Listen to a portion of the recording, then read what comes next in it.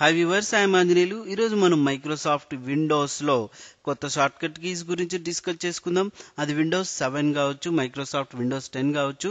అయితే ప్రతి ఒక్కళ్ళు ఏదో ఒక అప్లికేషన్ వాడుతూ ఉంటారు. లైక్ నోట్ ప్యాడ్, పెయింట్ కానీ, ఎంఎస్ వర్డ్ కానీ, ఎక్సెల్ కానీ, పవర్ పాయింట్ కానీ, ఏదైనా సరే ప్రతి ఒక్క అప్లికేషన్కి ఒక టైటిల్ బార్ అనేది ఉంటుంది, రైట్? ఆ టైటిల్ బార్కి చివర్లో 3 బటన్స్ కనిపిస్తున్నాయి. ఒకటి మినిమైజ్, తర్వాత వచ్చేసి మ్యాక్సిమైజ్, దెన్ క్లోజ్.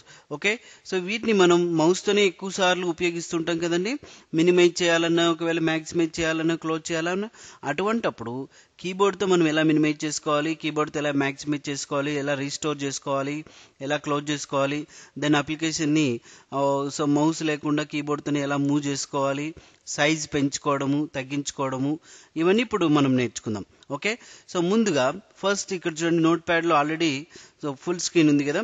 ఇక్కడ చూడండి, ఫస్ట్ షార్ట్ కట్కి వచ్చేసి మినిమైజ్ ఉంది. నెక్స్ట్ వన్ మీరు ఏం ఎక్స్పెక్ట్ చేస్తున్నారు? మ్యాక్సిమైజ్ కాదు, రీస్టోర్ డౌన్ అని ఉంటుందండి. ఓకే, సో తర్వాత రీస్టోర్ డౌన్ యూజ్ చేసిన వెంటనే మ్యాక్సిమైజ్ వచ్చేస్తుంది. యాక్చువల్గా వీటిని మనం విండో బటన్స్ అంటాం, కానీ ఇక్కడ డిఫాల్ట్గా కనిపించేది 3, మనం వాడేది మాత్రం 4 విండో బటన్స్. ఇప్పుడు మనం మౌస్తో కాకుండా కీబోర్డ్తో ఈ అప్లికేషన్ని మినిమైజ్ చేయాలి. ఫర్ ఎగ్జాంపుల్ ఈ పెయింట్ అప్లికేషన్ చూద్దాం. మినిమైజ్ చేయాలనుకుంటే వెరీ సింపుల్. ఈ టైటిల్ బార్కి చివర్లో, అంటే ఇక్కడ టాప్లో చూడండి, లెఫ్ట్ సైడ్ చివర్లో మనం ఇక్కడ క్లిక్ చేసినప్పుడు ఒక చిన్న విండో వచ్చింది, restore, move, size, minimise, maximise అని.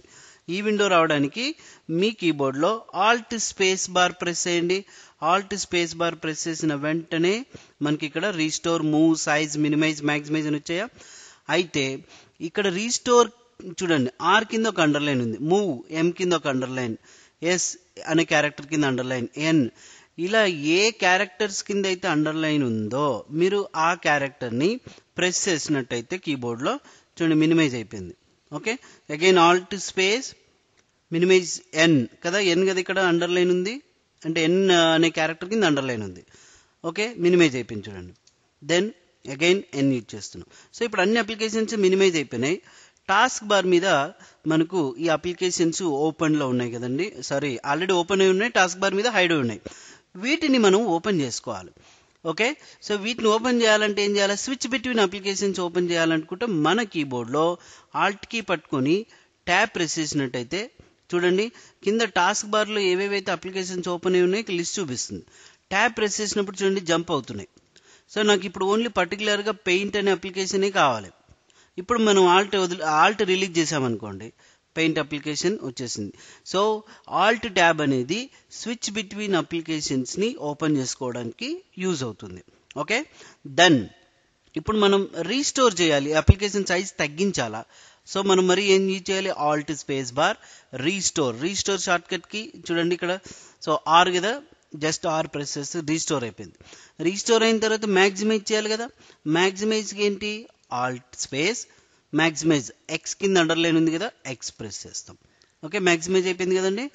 దెన్ అప్లికేషన్ మనం ఇప్పుడు క్లోజ్ చేయాలనుకోండి, క్లోజ్కి అందరికీ తెలిసిందే ఆల్మోస్ట్ ఆల్, ఆల్ట్ కీ పట్టుకొని F4 ప్రెస్ చేయడం కదా, లేదా ఆల్ట్ స్పేస్ బార్ క్లోజ్. చూడండి, క్లోజ్ అంటే సి ప్రెస్ చేసినా మనకు అప్లికేషన్ క్లోజ్ అయిపోయింది. ఇప్పుడు చెప్పండి, టాస్క్ బార్ మీద ఉన్న అప్లికేషన్స్ ఓపెన్ చేయాలంటే మౌస్ లేకుండా ఏం చేయొచ్చు? ఆల్ట్ చూడండి, ఆల్ట్ ట్యాబ్ ప్రెస్ చేస్తే మనకు ఆ పర్టికులర్ అప్లికేషన్స్ అని ఓపెన్ అయిపోతాయి అన్నమాట, రైట్? అయితే ఇప్పుడు మనం ఈ పర్టికులర్ అప్లికేషన్ రీస్టోర్ చేస్తున్నాం. ఆల్ట్ స్పేస్ బార్ రీస్టోర్ అంటే ఆర్ ప్రెస్ చేస్తున్నాం కదా. ఈ అప్లికేషన్కి ఒక చోటు నుంచి ఇంకో చోటుకి ఇలా మూవ్ చేయాలి. టైటిల్ బార్ మీద పట్టుకొని మూవ్ చేస్తున్నాం.